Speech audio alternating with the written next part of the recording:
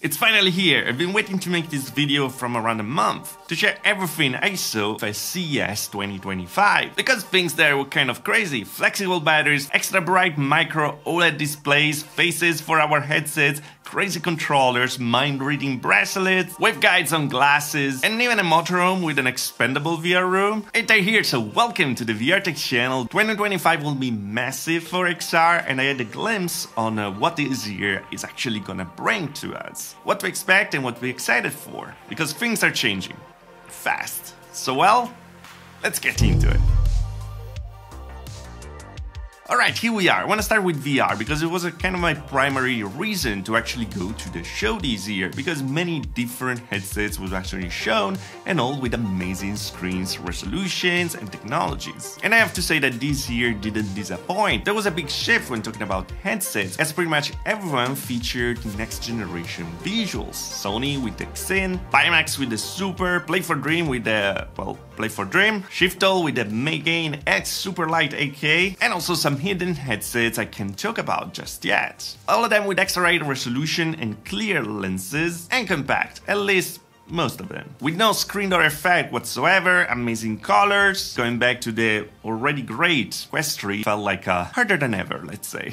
So let's start with Sony. Sony presented the Xin, giving a name to a business-oriented headset that they unveiled last year, and confusingly introduced a new headset in black with similar specs but no eye tracking to cut costs. I had the opportunity to try the one with the eye tracking, and the visuals were very stunning, but the demo was laughable at best. They literally having me like moving around like a rock with a controller. Immersive. How exciting. I have to say though, it was pretty challenging, all thanks to the new controllers that they presented. It's actually a clicker that works in 60OF and the ring that works in 60OF as well, and you can click on it. And yeah, tracking here for the controllers was spotty at best, and the ergonomics was just bad.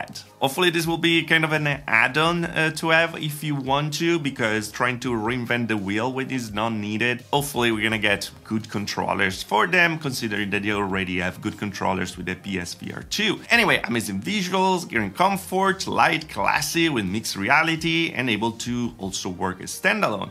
Bit expensive though, over $3,000 if I recall it correctly. It was actually targeted to Hollywood productions, with also some crazy motion platforms that I will love to use for Assetto Corsa, but fitting that in the house would be kind of challenging for me. Going on, one of my favorites was actually the Shiftal, the Megain X Super Light AK. This is another ultra-high-end VR headset with pancake lenses, micro OLEDs at 3840 by 3840 each eye, built directly for VR enthusiasts. It's crazy how much this thing is packing such a small form factor. The standouts were the visuals, even if the screens were a bit dim, and the fact that you could tune in the comfort with so many different settings. Swivels, eye relief, diopters, flip up, motorized IPD, I mean, everything. By the way, this is a full-blown PC VR headset that will work on the Steam VR tracking. But yeah, the craziest thing of it was for sure the crazy controllers. This will flip out of the way if you want to grab anything. I already made that kind of joke, so I'm not gonna do it again. And they work great in games with every button needed. These are also for Steam VR tracking, so if you wanna use them with a headset that you already have, you can. There's no problem at all. Pretty cool. But probably my favorite though, weirdly enough, was the Play for Dream from Play for Dream. This is full standalone headset running on the XR2 Gen 2 Plus chipset that aims to be the full competitor on Android to the Apple Vision Pro, but with controllers for gaming. In fact, the software is a complete copy of the Vision OS, and it's the weirdest thing because I rarely tried headsets working so well in a demo, and it felt like a finite product with the great visuals. Again, pancake lenses and micro OLED 3840 by 3840 each eye, starting to see a pattern, eh? Software that was running like a charm, and controllers that work perfectly to play even PC VR. In fact, I played Half-Life Alyx and some simulators with it. This could be a great for-all headset, able to run your Android applications, and hopefully it will get a good VR store to actually have immersive applications as well. They talk about the fact that they want to integrate Android XR with it, so hopefully that will happen in the future. It's just kind of sad to see that the software is actually copying Apple instead of trying something by themselves, because the headset is very solid indeed and will sell for less than $2,000. That is like almost half of what is the Vision Pro. But yeah, overall there I had a great experience, completely in contrast unfortunately with what I saw from Pimax. While the Crystal Super was very interesting, it wasn't ready to be shown. Visuals were great and the ability to swap between lenses and screens for different technology, including micro OLED and pancake, is nuts, but the distortion there was a big thing, making it impossible to use. At least they were aware of it, and I'm sure they're trying to fix it already. Also because from the latest news they actually pushed to April the first shippings. The QLED was extremely bright, colors were great, and the FOV was finally a bit larger than usual. So yeah, fingers crossed. Also about this extra bright screen, I wanna mention Optics X. That's how you say it, I think. As they had the screen and packing lenses combo that was absolutely brilliant, fantastic. I've never seen a micro OLED display that bright and crisp. Even if we're running on the same 3840 by 3840 than other manufacturers are using, like they actually optimize the visual clarity and the brightness as well. They're working on the Pancake XR, and I'd say with those screens and lenses, we all need pancakes in our lives. Let's get to the weird stuff though, because CS had a lot of it. Optics lenses, yes, very similar name, is actually working of lenses that can fit in a wafer, you know, the same one that they use to create chips, as they are completely flat, extra light and also crisp, and in the future they will be able to replace even the smaller pancake lenses. The only problem, well, they are kind of expensive to make, also making a lens for a VR headset will take a lot of space on the wafer, and they rather right now optimize everything, making smaller lenses for camera sensors and something like that. But yeah, finger crossed over there as well. Now this was very weird, as Ultra Reality is actually working on adding screen to the front of your headset or to robots, similar to what we saw with the Apple Vision Pro, but actually better. The 3D feeling was actually very convincing, and they had a cool demo where you could actually see the face of the person and overlay that with what the person was actually playing in VR. So into different 3D planes. I'm not sure if the Apple Vision Pro really sold me on the fact of having a screen on my face, but having an accessory, so choosing if you want to have it or not, that would be kind of good. Also, this felt like impossible, but many booths were actually starting to show flexible batteries that could be used in the future in our VR accessories. So imagine able to actually fit the battery all around the strap on the headset to optimize the battery life and having a better weight balance at the same time. Bit early for it, but pretty cool. But there were of course many accessory makers over there. A really interesting one was Syntec. I actually wanted to see like their solution for the Apple Vision Pro, because that is kind of a hard headset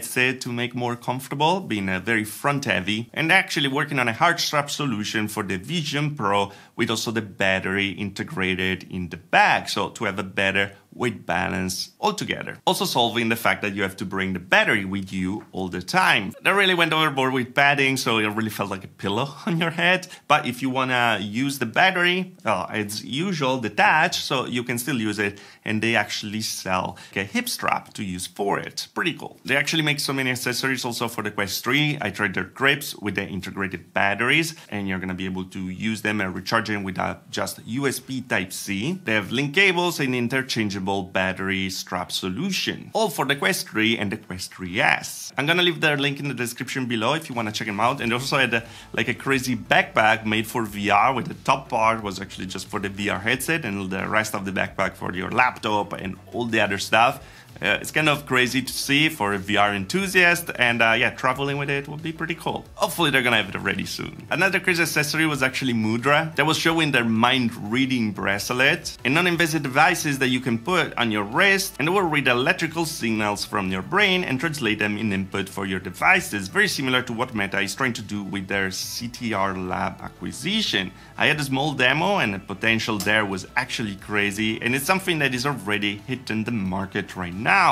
While not ready for VR yet, apparently they are central for smart glasses. And yeah, talking about AR smart glasses, I think they were the big part of CES this year. They were everywhere, they felt finally normal, and the booth were just taken by storm. Rocket, X-Real, Vuzix, Reneo, Lenovo, they were all there. As for more traditional smart viewers, X-Real are the new The One and The One Pro with actually thinner optics. I actually reviewed The One on the channel, so you can check them out. And over there I had the demo with the Ultra, and was kind of cool. This has full 60F tracking, so you can actually move around the panels, and hand tracking for interaction. I had a demo with some sports and productivity scenarios. 3DOF is usable for sure and enough for media consumption, but I really think that 6DOF is the next step for these glasses. And it's exactly what we started to see from pretty much everyone. Rocket had their demo with the Max 2 modified for 6DOF. I actually made a full video about their glasses if you want to check them out. They were used in a museum walkthrough where things will actually come to life in VR. I would love to go around Rome and try to recreate the landscape and how Rome looked in the Roman Empire with something like this. That's for sure the future of learning. But the most interesting one for me was for sure their take on their Ray-Ban glasses, but just a generation ahead. In fact, in this small form factor, they were able to cram the full XR1 processor, battery, and the stereo monochrome screen. They work like a HUD. These really look like a regular pair of glasses. They're extra light, but with the ability to bring you notifications, AI assistants right in front of you, or my favorite function to translate what the person is saying in front of you, creating captions, to be able to even keep a regular eye contact with them. I'm gonna show you a demo because it was kind of mind-blowing to me. I was able to speak in English, and the person in front of me was speaking Chinese, and he could understand no problem and reply directly. Let's go. 你好，你今天吃早饭了吗？ Oh yes, I did have breakfast today. I had some granola bars. Did you have any breakfast? 好的，我今天早上吃了一个汉堡包。Hot dogs? Really? Unfortunately, these are not available in the US just yet, but just in China. And I tried to understand if people were actually interested in having something like that. I'm for sure am. And if you are as well, I'm gonna leave a link in the description below. It's no pre-order or anything like that. You know, just stay updated, so hopefully they will bring it over here as well. I need it. What they're selling right now is the Joy with the Station 2, a full 3DOF running full Android to be able to use your application in a spatial environment. I actually did a preview of it on the channel, so you can check it out. Link in the description. Talking about Ray Neo, they really surprised me as they show a new pair of smart viewers at actually a lower cost. But the crazy part was the X3, that is an evolution of the X2 that we reviewed on the channel. This is pretty much the Meta Orion glasses here already, with full-on AR on glasses arriving already later this year. These are extra compact, looking like a regular pair of glasses. They have an XR2 Gen 2 inside, full 6DOF, completely standalone, and with two full-color waveguide displays on it. They will be expensive though, at around $1,500, but for sure less expensive than the $10,000 Meta Horizon glasses. So yeah, call me excited. But if you want full AR, this is curious because MetaLens actually recreated and now defunct HoloLens 2 with full Android running on the XR2 Gen 2 platform as well. Now you have the HoloLens, but with Android, and it ran very good. Tracking was spot on, hand tracking was spot on. Cool experience. God, I miss HoloLens. But anyway, guys, these were all the most exciting things that I actually saw at CES. There were many prototypes like, you know, for hand tracking, like gloves, anything, but they felt more like prototypes, and I think like we want to see what is going to arrive in 2025. What I really loved this year was the fact that VR, XR actually felt normal for once. They didn't feel like something just in a different corner that no one was you know, excited for, but because quality is getting so good and because smart glass is actually getting a foothold in the market, everything felt more accepted also to regular people. And to be honest, I love that. I love that I have to be in a line to actually try something that is extra related, because it means that there's interest around. And yeah, things are evolving very fast.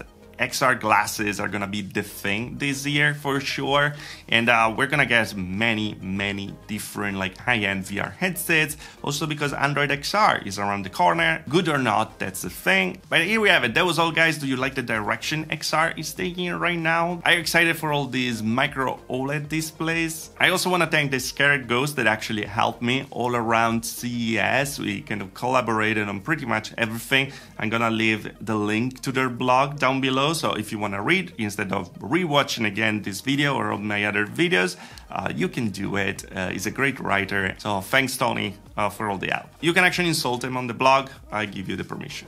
Anyway, guys, as always, if you like the video, like. If you didn't like it, dislike. Subscribe to the channel for more of VR tech. If you really love the channel, join button there. Little on further, also the Patreon. Thanks to the Patreons for joining the channel, of course.